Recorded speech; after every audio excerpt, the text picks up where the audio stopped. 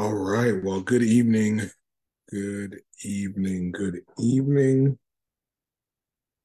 As always, as we say every week, it's a blessing. We have to count it a blessing uh, to be able to come together and to get in the Word together. Count it a distinct honor uh, to be able to do this, and I'm excited about this. Listen, tonight's going to be fun. I think it's going to be informative. I think this is an important topic to really delve into and to discuss. And so just give me a moment as we prepare to launch. We generally give folks a little bit of time to jump in and to get online and to share and so forth. And so we're going to do that. And so for all of you who are here, we thank God for you, for your faithfulness. And if you could just be so kind as to let somebody know we're here, hit the share button, hit the like button. That goes a long way in um, in supporting what we are doing here. And so, if you'd be so kind, just do that. Give me 1 second. I'm just going to share this out as we get started. It is our prayer. It is our prayer that your week thus far was a good one, a productive one. We just pray that the Lord has been faithful and continuing to to go before you. Uh, so we're just prayerful that that is your reality this week. Amen. Praise the name of the Lord. So give me a second. We're just sharing it out here. Praise God. And so tonight we're gonna talk about a topic that I believe is well, this topic is very important. This topic is very important, and uh, I don't know how you feel about it. I don't know what your sentiment is about this topic, but you know, I believe that it's going to be a blessing. I really do. And if you are following our page, if you're following our Fountainside page, you are well aware. Uh, you are well aware of what we are tackling today. And so I hope your heart and your mind is ready to really take this on tonight. So tonight we're going to talk about, as you see in the title, I'm talking like it's not in the title, it's right there in the title. So tonight we're talking about the end times. We're talking about the end times, and we're talking about what that means, what that means for us, the end times and what it means for us. Just grateful to everybody who is already here. Faye Dunn, Evangelist Violet Thomas, my baby sister Danita Apata, uh, Georgia Thomas.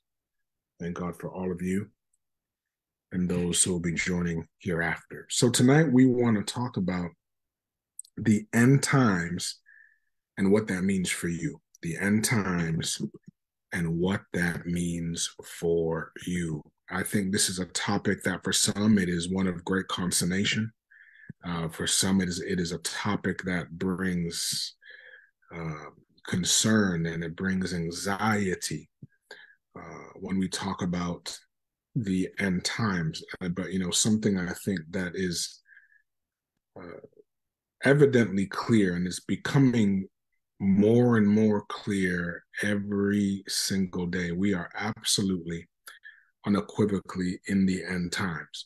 And that's why this topic is important, because I want us to take some time to really look through the scriptures and to really understand what the word is saying about the end times so we can have a proper approach in our personal lives. And so that we are not taken by surprise by what we see, by what we hear, by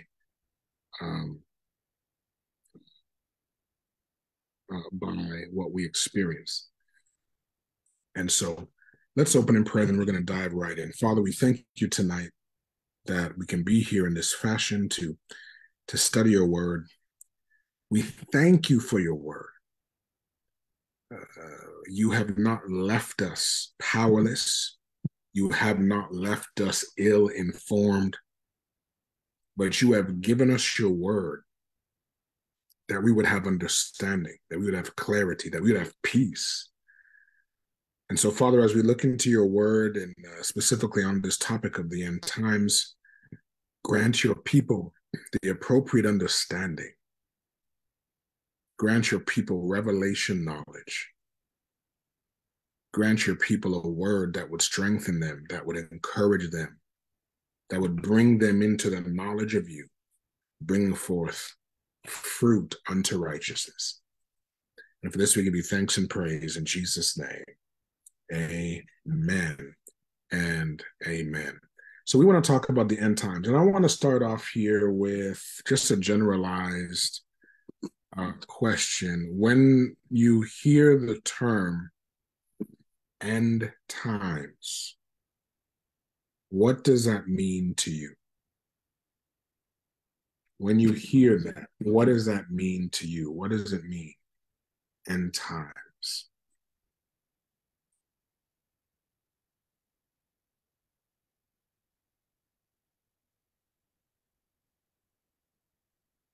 We've done leads a charge by saying the return of the Lord. Absolutely. Amen. Amen. The return of the Lord. When Jesus Christ coming is closer. That's First Lady Dr. Ruth. Mm-hmm. And that's what we want to talk about today. The return of Christ and what all that means, what we're seeing today, and what the word says about it. That's what we're going to delve into today. Now, we're going to start here at Revelation chapter 1. And the goal tonight is just to get through the first 3 chapters, and that we should be able to cover all the grounds that way. God bless you, Anisha White. Thank you for joining us tonight. Amen. So, we are talking about the end times and what it means to us. And actually, let me ask that. What does the end times mean to you? Let me ask that real quick. Let's just shoot out questions or shoot out the answers real quick. What does the end times mean? What does the end times mean to you?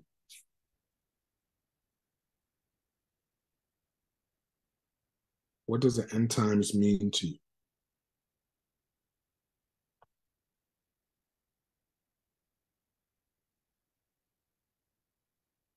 When you think about the end times, you think about the end, you think about the book of Revelation and all that the book of Revelation reveals to us. What does the end times mean to you? We know it's the return of Christ, the second coming of the Lord. And what does that mean to you? We see here, First Lady Dr. Ruth says, increased violence, disasters, showing up, and we're going to get into that, if not today, in the weeks to come. Absolutely. Looking forward to going home to be with God for eternity. Faye Dunn, thank you for that. That's definitely something that's going to be a beautiful day. But First Lady Dr. Ruth says the word of God being preached all over. The Bible does say that. Even angels will preach the gospel. Absolutely. Absolutely. Amen. And so Revelation chapter 1, and look at what the words here says. It says the revelation of Jesus Christ, which God gave unto him, referring to John the Baptist. John, not the Baptist, John the Revelator, as we call him. The revelation of Jesus Christ, which God gave unto him to show unto his servants things which must shortly come to pass. And he sent and signified it by his angel unto his servant John. who bear record of the word of God and of the testimony of Jesus Christ,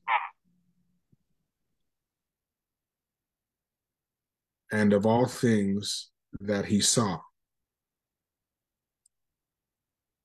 Blessed is he that readeth, and they that hear the words of this prophecy, and keep those things which are written therein, for the time is at hand.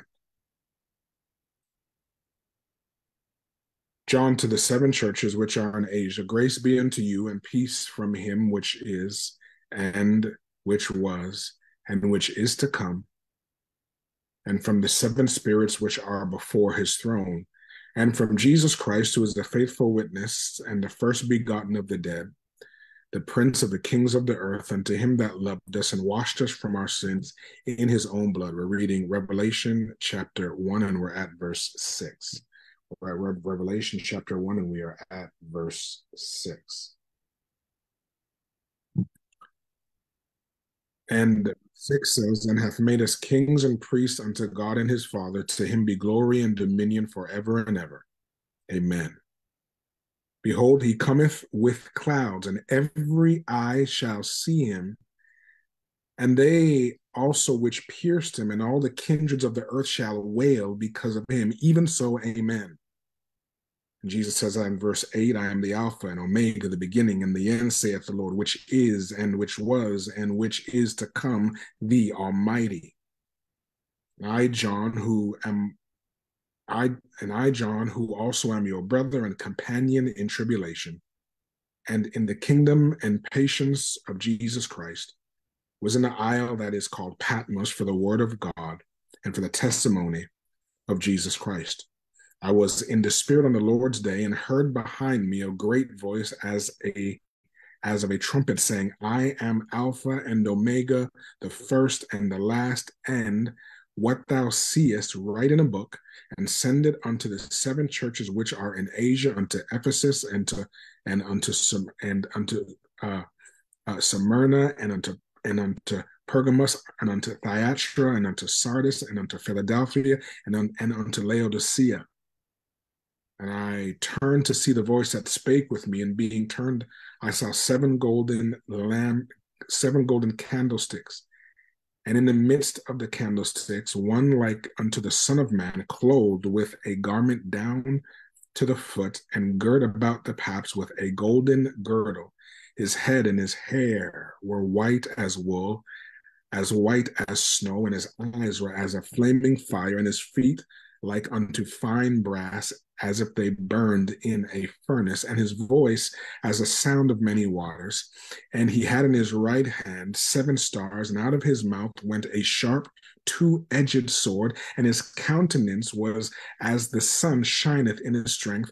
And when I saw him, I fell at his feet as dead, and he laid his right hand upon me, saying, Fear not, I am the first and the last. I am he that liveth and was dead, and behold, I am alive forevermore. Amen. And have the keys of hell and of death.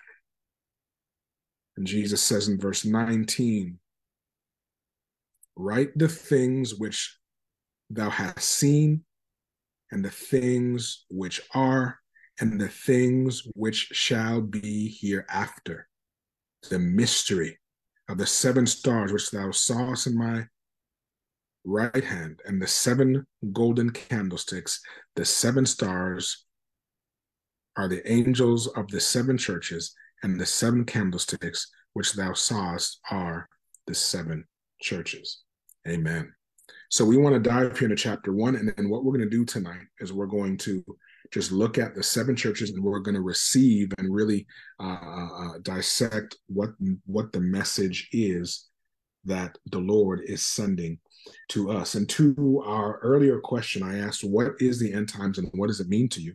I see Faye Dunn said Armageddon, the final battle, indeed. Uplifted Heart, thank you for joining. She says significant signs outlined in the Bible that mentions what will take place before the return of Christ, wars and rumors of wars. Amen. Amen. Good evening, Brother Roger. Thank you for joining my brother and the Fountainside family who is here directly. Thank God for you. So I want to parse through chapter 1 real quick, and I want you to pick up on a few things. First of all, what is the purpose of the book of Revelation? What is the purpose of this book? And the answer is in verse 1 of Revelation chapter 1. What is the purpose of the book of Revelation? It's in verse 1. It says, the revelation of Jesus Christ, which God gave unto him to show unto his servants things which must shortly come to pass. All right. When we talk about what the purpose of the book of Revelation is, the purpose is to reveal unto us what will come to pass. I call the book of Revelation futuristic history. That's what I call it. History generally is referred to what has happened in the past, but the book of Revelation gives us the future in historic context before it has even happened. It is futuristic history. Amen. Uplifted Heart says the purpose of the book of Revelation is to reveal things to come. And that's what the word is saying here, that Jesus sent this word to John, and thereby through the various epochs of time, he sent it also to us to show to us what must come to pass. And look at verse 1 intently. I'm reading the King James Version, because verse 1 also says, and he sent and signified it by his angels unto his servant John. He sent, the Lord Jesus sent and signified it. Underline that word signified. That word signified means to make clear. That word signified in the Greek, it literally means to make clear and or to sound an alarm. To make clear and to sound an alarm. So when we talk about what is a purpose of the book of Revelation, number one, it is to reveal to his servants things which must shortly come to pass. In other words, if you're not a servant of God, you ain't gonna get this. It's for his servants. We are his servants, not particularly pastors or evangelists or teachers per se. The believers, the body of Christ as a whole. And then verse 1 says, Jesus sent it and signified it. The word signified again means to sound an alarm. Why is this important? What does this mean, this idea of sounding an alarm? The word is teaching us that God is saying, look, pay attention to this. This is a warning. Pay attention to this. The alarm is being sounded. Be alert, be aware, be prepared. The Lord sent this and he signified it. He sent this alarm by his angel unto his servant John. And then look at verse 3. And my question born out of verse 3 is this. How does thinking about the book of Revelation make you feel? How does thinking about the book of Revelation make you feel? And Uplifted Heart was kind of ahead of the game, and she said it used to scare me when I was younger. Hit the like button or the love button or the laugh button, whichever one you want to use, whichever button you want to use, if the book of Revelation used to strike some legitimate fear in your heart. Hit it. If yeah. Let me know if that was you. Let me know that, and I can join that concert. I'll tell you what it was. I'll tell you what happened to me as a teenager. It was during summertime when we didn't have school, and I fell asleep maybe at like 2:00 in the afternoon, and I woke up at maybe about 5:00. And when I woke up, I fell asleep. People were home, and then when I woke up, the house was eerily quiet. It was still. You can hear a pin drop. It was just so quiet in the house. And when I woke up, it's like where the sun was going down, it hit some clouds that made the entire house red. Like the entire, all I saw was red light beaming all over into the house. And I get up and I don't hear my baby sister. I didn't I didn't hear her making noise. I didn't hear my parents. I didn't hear my brother. I hear nobody. And I'm like, what in the world? I'm like thinking, did the rapture just happen? I was like, hold on a minute. I said, did the rapture? Because I don't hear nobody. And it was just so quiet, which it never happened in our house. And then everything is just so red. I'm thinking, oh my gosh, I think the rapture just happened.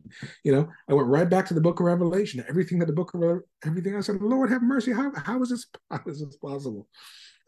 So yes, I've been there. I have been there. Where the book of Revelation would really strike some fear and some consternation in the heart. I hear others here in the chat saying, first lady says, the book of Revelation puts me on guard, encourages me to do better. Amen to that. And she says, I love the book of Revelation. Oh, this chat. Sorry, the chat is fading on me. So I love the book of Revelation. I was never fearful of that book. Well, God bless you, because when I was younger, I was. So yeah, I think for many, the book of I talk to a lot of people. They say I don't even touch the book of Revelation. They don't even broach the topic of the book of Revelation. But as we see here in the Word, the Bible is saying in verse 3 of Revelation chapter 1, blessed is he that readeth, and they that hear the words of this prophecy and keep those things which are written therein, for that time is at hand. You could go ahead and you can highlight and circle verse 3. If you embrace what the book of Revelation is saying, you are blessed. If you hear the words of this prophecy and you keep those things that are therein, you are blessed, because the Lord is saying the time is at hand. And then we see in verse 5. Look at verse 5. It refers to Jesus as a faithful witness, the first begotten of the dead, the prince of the kings of the earth, unto him that loved us and washed us from our sins in his own blood. The word is reminding us of who Jesus is. And then look at verse 7. It says, referring to Jesus, the Bible says, behold, he cometh with the clouds, and every eye shall see him, and they also which pierced him, and all kindreds of the earth shall wail because of him. Can somebody explain to me who is going to see him and why will they be wailing? Who's going to see him and why are they going to be wailing, crying and weeping? Why are they going to be wailing?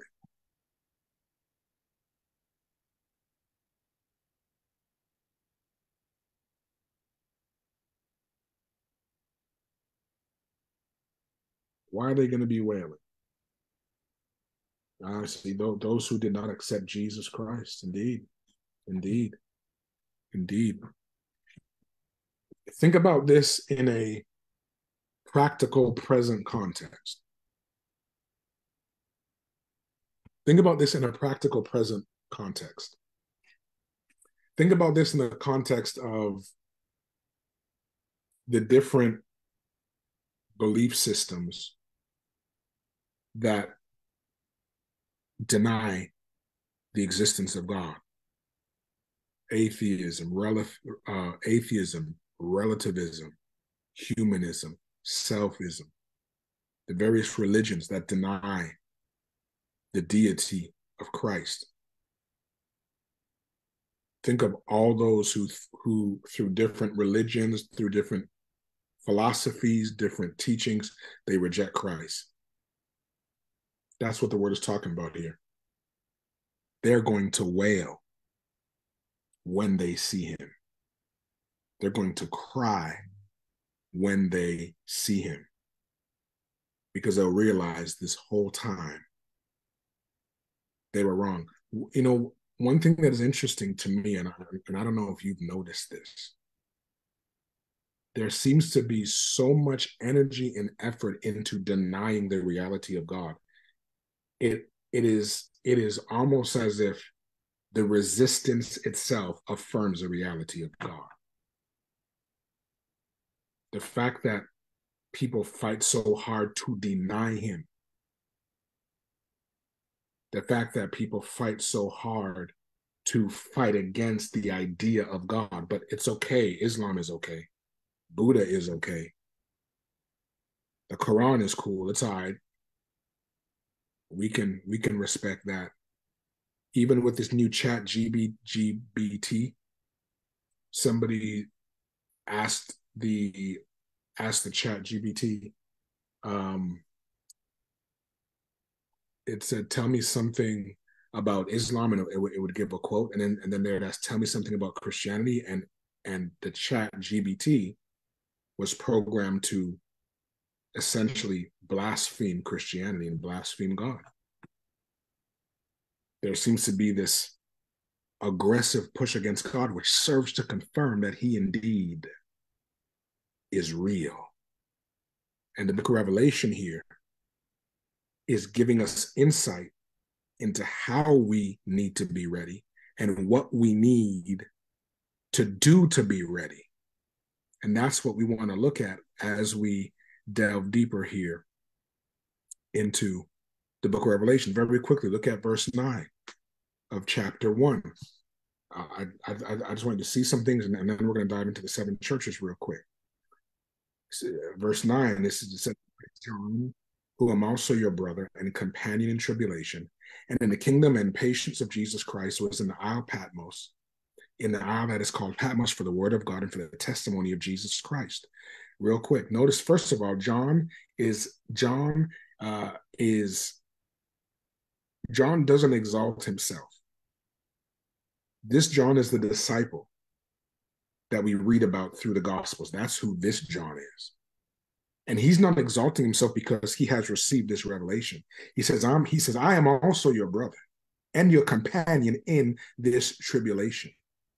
He's not exalting himself, but he's saying, look, I'm just like you, going through this, receiving the revelation of what God is saying to us. It is an example, or it is a reminder for us to remain humble no matter what God does through us. Remain humble, stay humble. Also look at verse 9 and notice what he says. So he says, it's me, John, your brother and companion. He said, I was in the isle that is called Patmos for the word of God and for the testimony of Jesus Christ. So my question, why was John there? What does that mean? Was John there on a vacation? Was he there? It was an island. He must have been on the beach enjoying himself, right?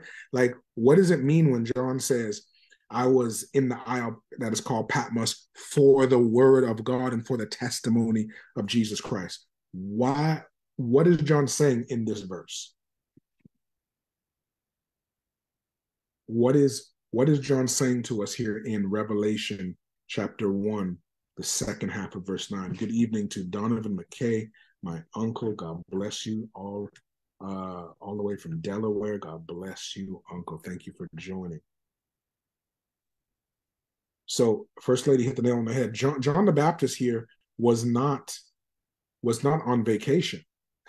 No, he was exiled to the Isle Patmos for the word of God. In other words, he was persecuted for the word of God.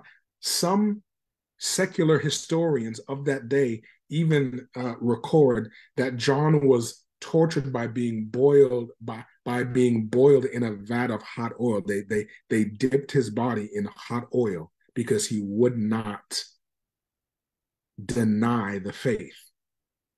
And then they sent him to this secluded island by himself. And it was there in his persecution.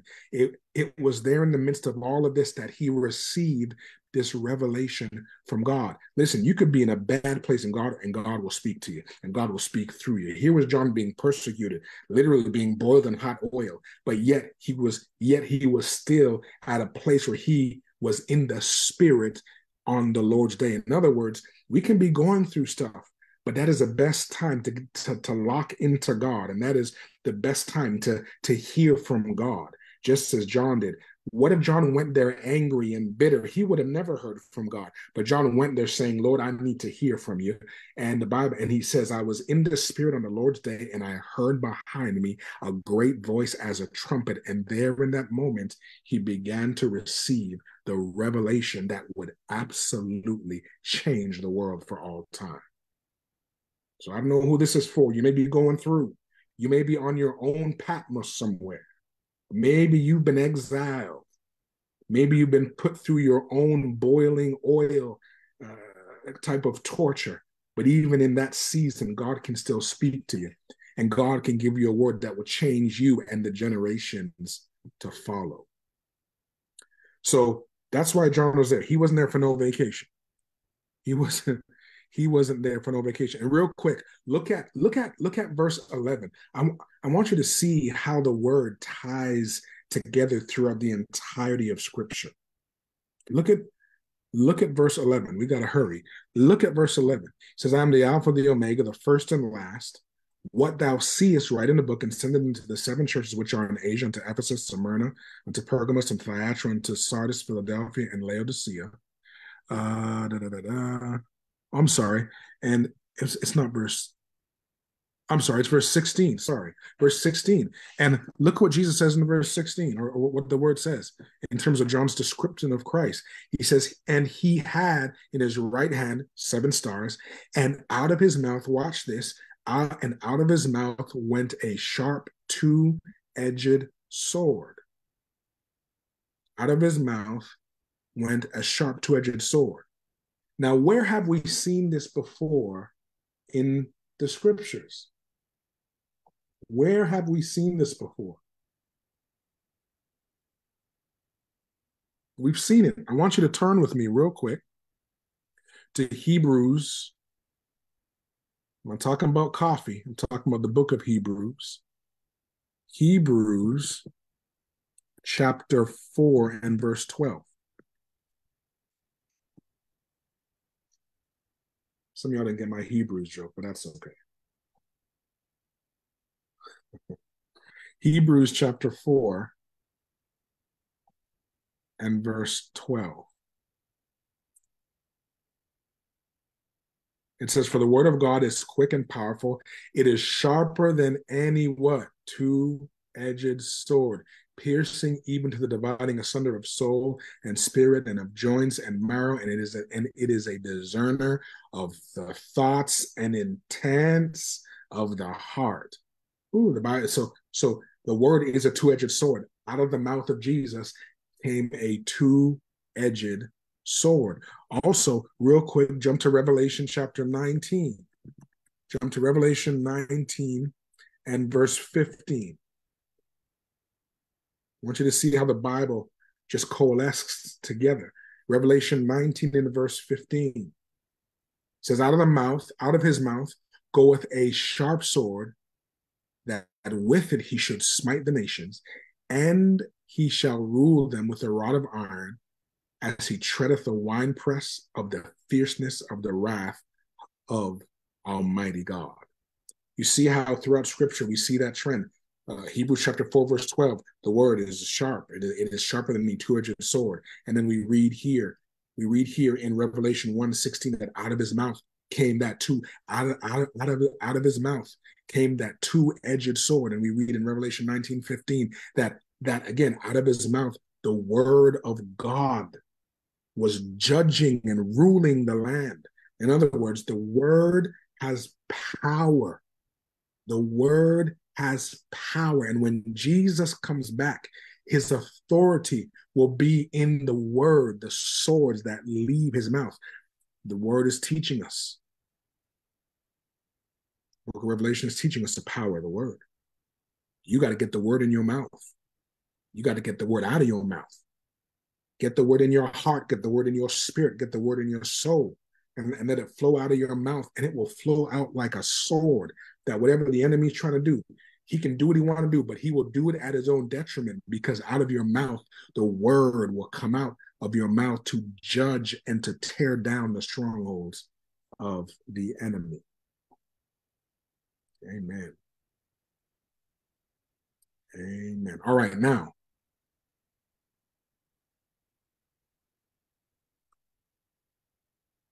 as we're reading about this, I want to ask you this question. What difference do you see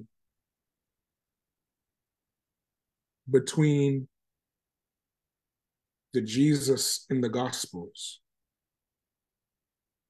and the Jesus that we're introduced to here in the book of Revelation? What difference do you see?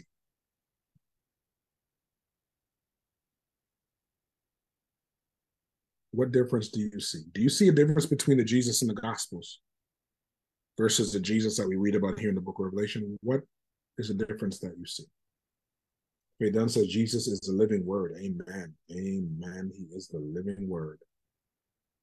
Absolutely. What difference do you see here?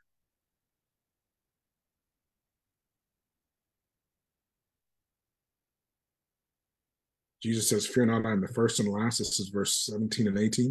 Jesus said, I am he that liveth and was dead, and behold, I am alive forevermore. Amen. And have the keys of hell and death. What difference do we see in the Jesus of the gospel? The difference that we see, and First Lady says here, that Jesus in the Gospels was coming to teach about salvation and that he will return to judge. Evangelist Violet Thomas says the gospel. In the gospel, he is a savior. Come on now. Come on now. Evangelist Violet Thomas hit it right on the head. In the gospel, he is the savior. In Revelation, he is judge. I almost want to hit this table, but I'll shake this computer. My uncle Donovan McKay says he is the risen Lord. Amen. Amen. This is the difference that we see. Jesus in the Gospels came to bring grace and salvation and to offer life eternal. Jesus in Revelation is saying, I'm coming to reward men. He's coming back as judge, the judge of all things. And it's not that Jesus has changed, but he is fulfilling exactly what he has promised. Amen. He's coming back as judge. This isn't the baby wrapped in swaddling clothes, lying in a manger. No. It's not. No. This is Jesus, the righteous judge. People who say, well, how could they get away with it? Hold on, they ain't getting away with it. He's coming back. How could God let that happen? Don't listen. He's coming back. Just because it didn't happen now, he's coming back. Every man will be judged. He's coming back. Trust me. People think just because a person's buried in the earth, they got away with it. He's coming back. He's coming back. He's coming back. He's coming back. Now let's look here at what the Lord says to the seven churches. This is important. The seven churches are important because it teaches us what God is saying to us. God is sending a message to these seven churches. In other words, the body of Christ. The number 7 is important in terms of theological numerology. The number 7 is important because it signifies completeness, wholeness. In other words, what God is about to say to the 7 churches is his warning to the entire body of Christ. And the warning that God is sending, it is not to make us afraid, but it is to prepare us. It is to prepare us. That is the purpose of the warning. That is the purpose of the warning. So let's look here, and we're going to start with Ephesus. So, Revelation 2. Unto the angel, the church of Ephesus, write these things saith rather, he that holdeth the seven stars. Listen to what he says. Listen to what the message God has for Ephesus and for us today. I know thy works and thy labor and thy patience, and how thou canst not bear them which are evil. And thou hast tried them which say they are apostles and are not. Thou hast found them liars, and hast borne and hast patience, and for my name's sake hath labored and hast not fainted. Nevertheless, Jesus says in verse 4, Revelation 2, verse 4, nevertheless, I have somewhat against thee, because thou hast left thy first love. Remember, therefore, from whence thou art fallen, and repent and do the first works, or else I will come unto thee quickly and remove thy candlestick out of his place, except thou repent. But this thou hast, that thou hatest the deeds of the Nicolaitans, which I also hate. He that hath an ear, verse 7, let him hear what the Spirit saith unto the church. To him that overcometh, I will give to eat the tree of life, which is in the midst of the paradise of God. All right, so based on this, what is the warning that God is giving to us through the church of Ephesus? What do you believe the warning is that we can glean from this passage?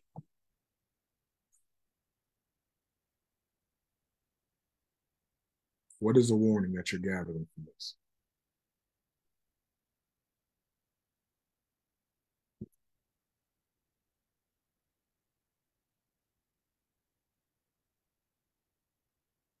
Give you a second.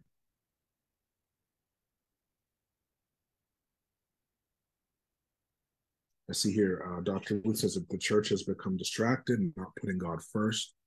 Mm-hmm. Yeah. Yeah.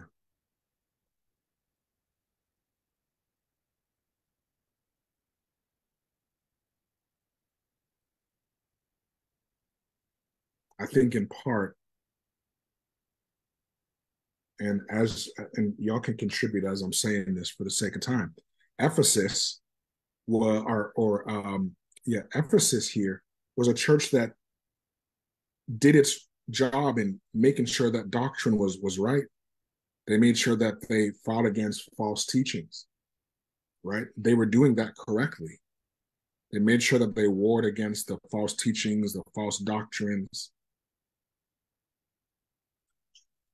But but but what we're seeing here is in the midst of all that they were doing, rightfully so, in bearing up proper doctrine. Jesus says, nevertheless, in verse 4, thou hast left thy first love. In other words, they were strong in theology, but they were weak in relationship. They were strong in what they knew religiously, but they were weak in relationship. They defended the faith. They defended proper doctrine. But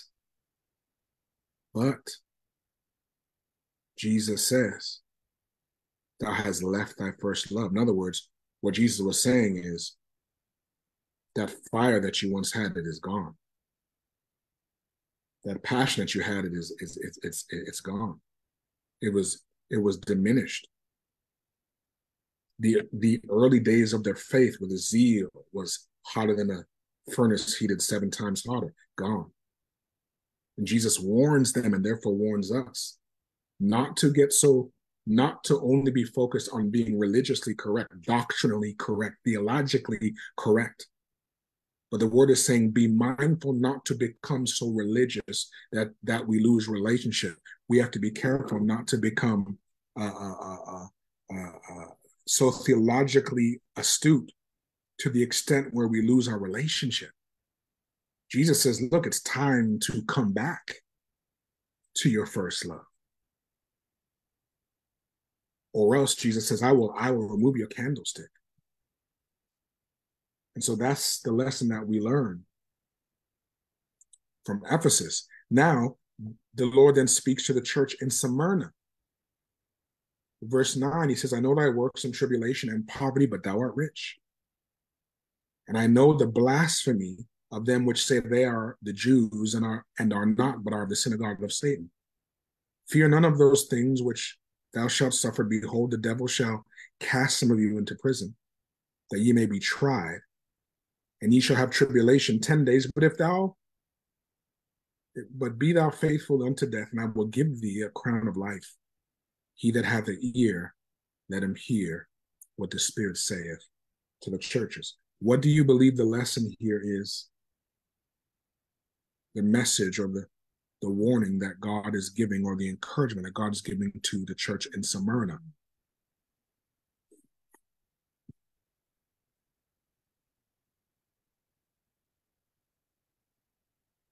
And just for some context, Smyrna was a church that was being persecuted by the Jews. They were being persecuted historically. We learned that Smyrna was a church that was being persecuted by the Jews. There was a historical martyrdom called the martyrdom of Polycarp, where Christians were murdered for and killed for their faith. And this is who Jesus is writing to. And this is an example of what will be coming our way. That in fact, right now there are those working on trying to make the Bible hate literature. There are people who view the Bible as hate literature, and they want to make it legally hate literature. They want to bring persecution. And therefore, the message from Jesus to Smyrna and the message to us is to be prepared to be persecuted. Jesus says in verse 9, I know thy works and tribulation and poverty, but thou art rich. In other words, yes, all this is happening to you, and maybe there isn't a lot of money in the bank, but you are rich. And the Lord is encouraging them, and therefore encouraging us, don't be afraid of the things that thou wilt suffer. Behold, we will be thrown in prison. Behold, the devil shall cast some of you into prison, that ye may be tried. But be thou faithful unto death, and God said, I will give thee a crown of life. God is saying, look, do not deny me, and I will give you a crown of life. And then Jesus sends a message to Pergamos. Look at chapter 2, verse 12. Look at verse 12 of chapter 2. Amen. Faye says, serve the Lord no matter what circumstances, and God will reward you. Absolutely. Don't give up on God. Do not give up on God. Don't give up on him. And to Pergamos, listen to the message here. I know thy works, I know thy works, and where thou dwellest, even where Satan's seat is, and thou holdest fast to my name, and hast not denied my faith, even in those days wherein Antipas was my faithful martyr, who was slain among you where Satan dwelleth. But I have a few things against thee, because thou hast there them that hold the doctrine of Balaam, who taught Balak to cast a stumbling block before the children of Israel, to eat things sacrificed unto idols, and to commit fornication.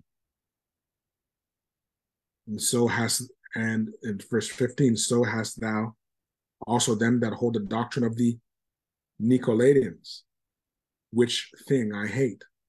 Repent, or else I will come unto thee quickly, and will fight against them with the sword of my mouth.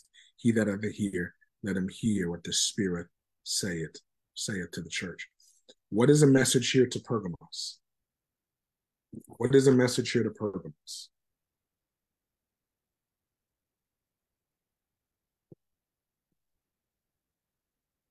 What is the message here that you see to Pergamos?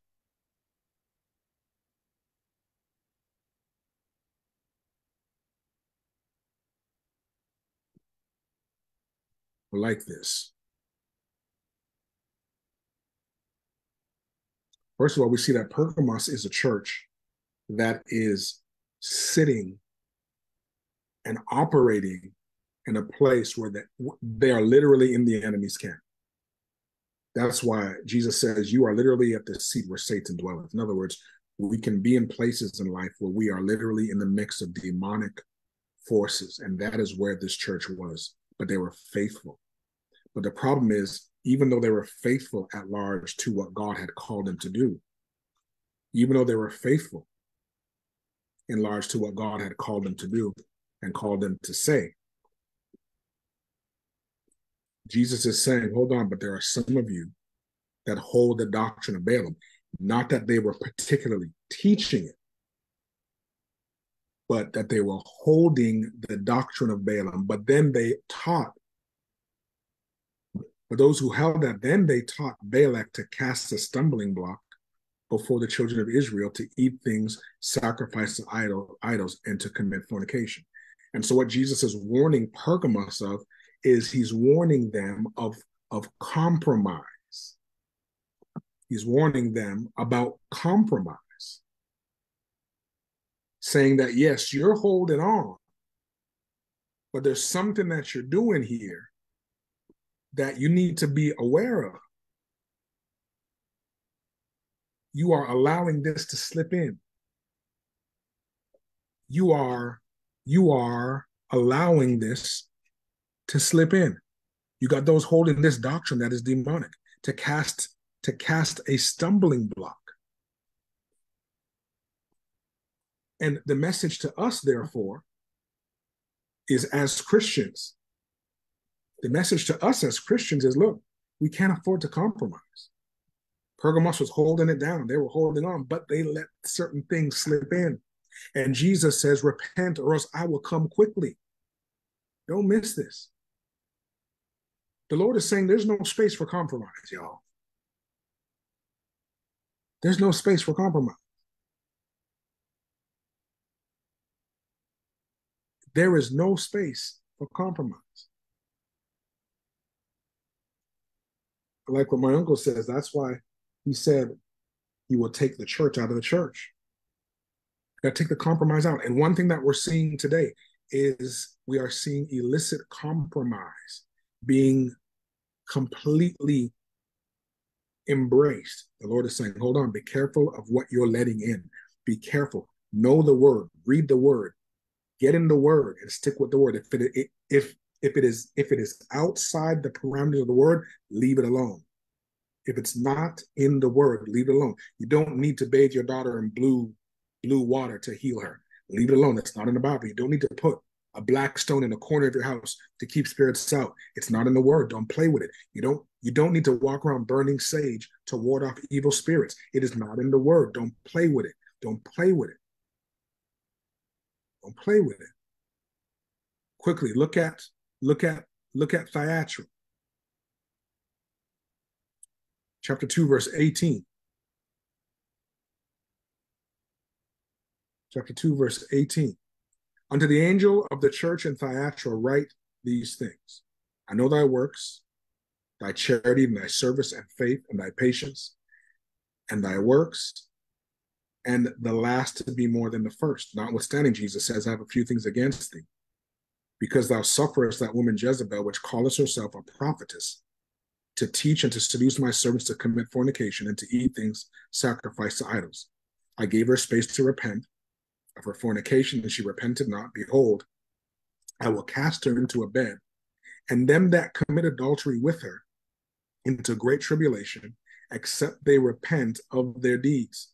And I will kill her children with death, and all the church shall know that I am he, which searches the reins and the hearts, and I will give unto every one of you according to your works.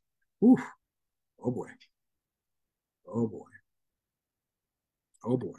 What is God saying to Thyatira? It's quite clear. And notice a trend in all these churches. These churches are doing good things. But he says, but notwithstanding, I have a few things against you, God says. So we have to look in our lives. Okay, I'm doing these things right. All right, I got this. But is there anything in my life that needs to be changed or cleaned up, right? That's a trend that we're seeing here. Let's not just think, well, I'm a Christian, so I'm good, and then we're not searching ourselves. We're not checking ourselves. No. We got to check ourselves. That's what God is doing here. He's saying, look, y'all are doing good, but hey, hold up, watch this. Y'all are doing good, but hold on, this is holding you back, right? And so here, the Lord warns Thyatira about Jezebel. He warns them about Jezebel, a woman who they are, or a person, because it could be a Jezebel spirit. It doesn't have to be a woman specifically. But this individual who calleth herself a prophetess, no, notice she calleth herself. Be careful of self-proclaimed individuals who make themselves what they want to be. Self-proclaimed. Oh, I'm of this, I'm of that. Really? You're self-proclaimed? The Bible says anybody who is going to be ordained in any office, let the elders come together, lay hands on you, and pray for you. You can't just anoint yourself. All right. Oh Lord. And they suffered her. They allowed her to teach and to seduce. The servants of God to commit fornication and to eat things a sacrifice to idols. And God said, I gave her space to repent. In other words, God is saying, look at my mercy. I gave her space to repent. But she would not. And people struggle with verse 23. He said, I will kill her children with death. God isn't just out there to kill children. In other words, these individuals were rebelling against God. That's why God said, I will give unto every one of you according to your works. Mm-hmm. Let's look at what the Lord says to Sardis. We're almost done. I want you to get this. Look here at what the Lord says to Sardis in chapter 3, verse 1.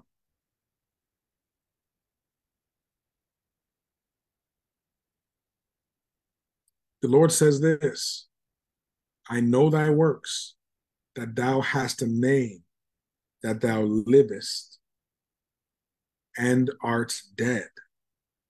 Be watchful and strengthen the things which remain that are ready to die.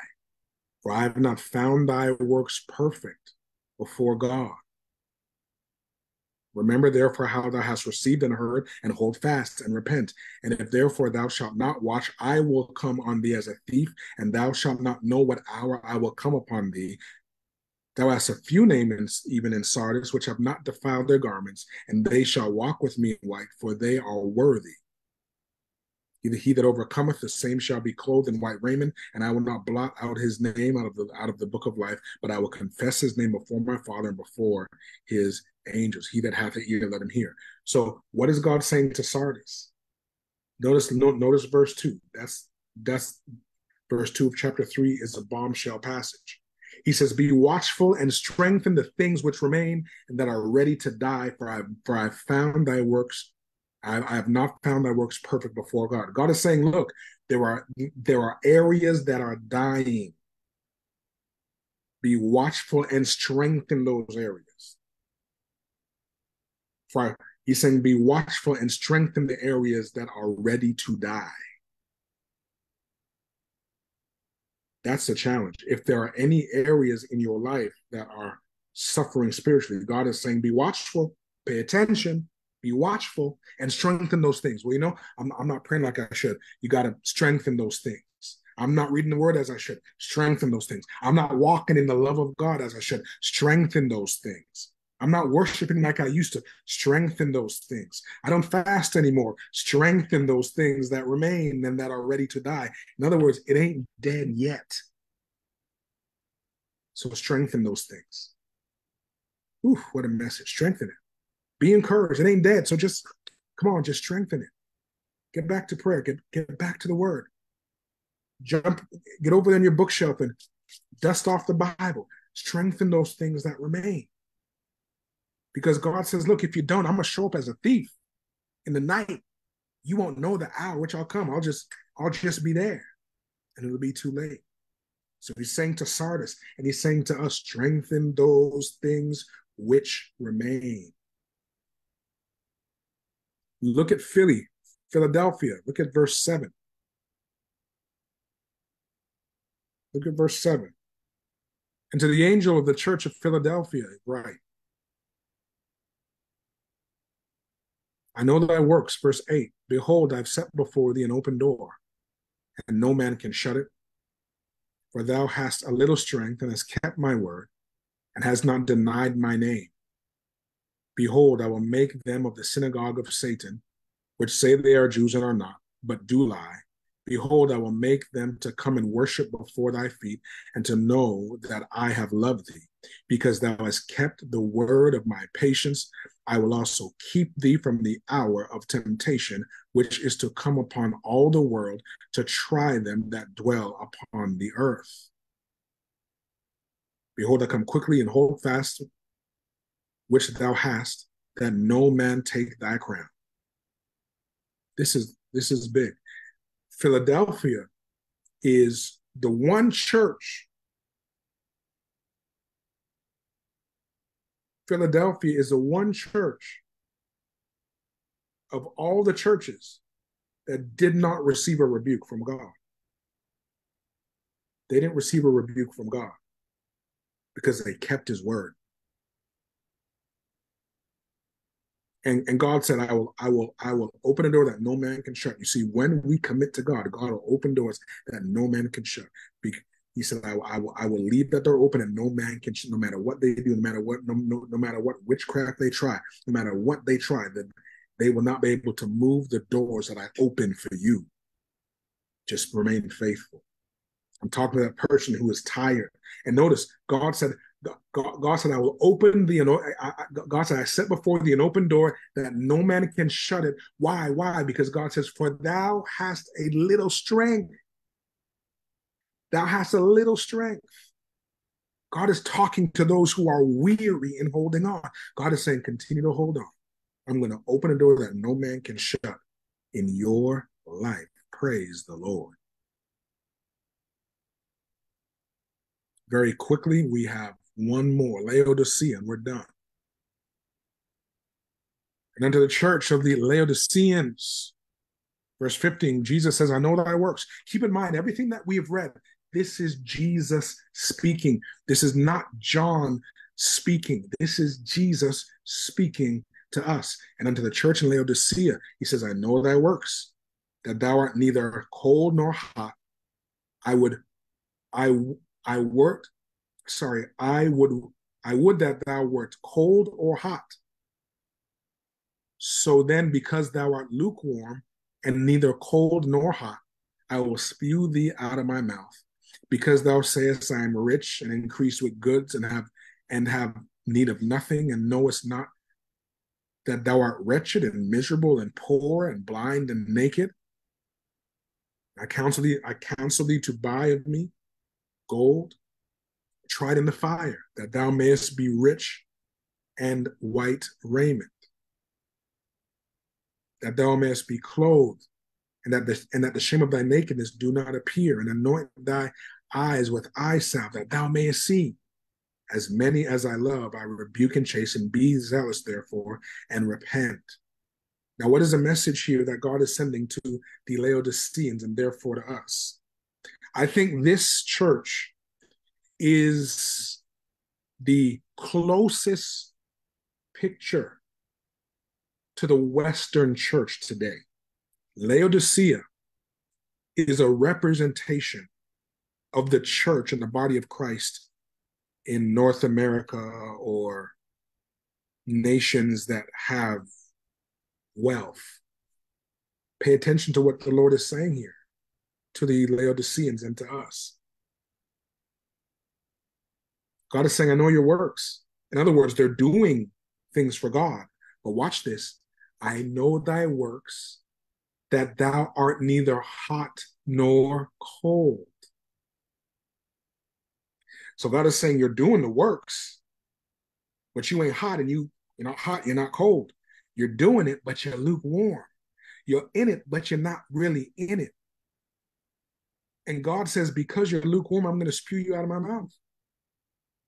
And what causes this lukewarm nature? Verse 17. Look at verse 17 of chapter 3. Because thou sayest, I am rich, and am increased with goods, and have need of nothing, and knowest not that thou art wretched and miserable and poor and blind and naked.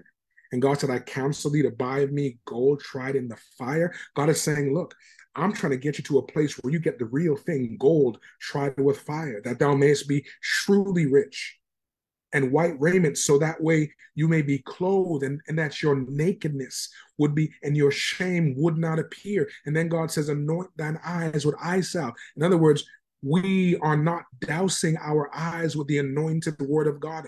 Our vision is dried and cracked and blurred. The Lord is warning the church about the comfort that is born out of riches. And you're going to say, well, look, I ain't rich. I don't have a 6-bedroom house. I'm not rich. I'm not driving a Maybach. I'm not driving I'm not a millionaire. No, listen. Even people in this country who earn $30,000, $25,000, they are rich compared to other people in the world. And maybe in society, we set the bar of wealth so high that people are miserable if they're not at that bar, but they have more than a lot of people.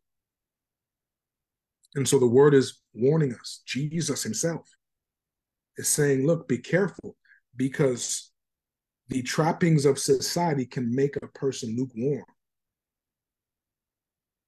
It can make a person lukewarm. Yeah, you're doing the works, but you're not hot and you're not cold. You're just sitting in the middle. I want you to read through these 2 chapters in your own time. And maybe God would speak some more things to you. I want to start here tonight so we can get the baseline of where God is going in the book of Revelation. And I want you to join me next week, because we're going to begin to look at, we're not going to go through the entirety of the book of Revelation. We're going to move systematically through Revelation. And we're going to look at specific things that are prevalent to where we are today, so we can get a snapshot of what God is saying to us. And so that we can live our lives with this in mind. And this is important because the truth of the matter is, it is easy to become busied with life. Maybe the kids, and you're doing this, you're doing that, and work and your career, right? The different goals that you have. And sometimes we can end up losing sight of the fact that we need to stay prepared. We lose sight of the fact that Jesus is coming back, and that everything is pointing to the return of Christ, and that nothing else matters in reference to that. So it's okay to be doing what we're doing. It's okay to be progressing in our career. It's okay to be doing what we do for our children, our spouse, etc. But in all that we do, we must always bear in mind that and you're going to hear me quote this for the next couple of weeks. My late father, Bishop George Thomas, would say, listen, every minute that passes by, we are 1 minute closer to the return of the Lord. And so, yes, we're doing all that we're doing. We're graduating, we're progressing, we're we're doing it. But in all that we do, we must remember that we are 1 minute closer to the return of the Lord, and therefore we must be ready. And so for the weeks to come, we are going to look at the revelation that we read in Revelation, what we learn, how we can apply it to our lives, and we are going to learn what it means to us, and we are also going to take stock of what we are seeing today that is being fulfilled by this futuristic history. And so I encourage you tonight, receive in your soul the warning that God is giving to us, the church. Go through the 7 churches again and say to yourself, where am I in that? Read again through Revelation 2 and 3. Those 2 chapters cover the 7 churches. Read through it and ask yourself, okay, is that me? Is that me? Have I allowed doctrine that's not scriptural to become doctrine in my life? Is that me? Is that me? Have I become lukewarm? Is that me? Have I been listening to Jezebel-esque teachers and preachers? Is that me? And they're out there, people telling you that, the whole word of faith movement, the whole prosperity gospel movement, foolishness, absolute garbage, absolute garbage.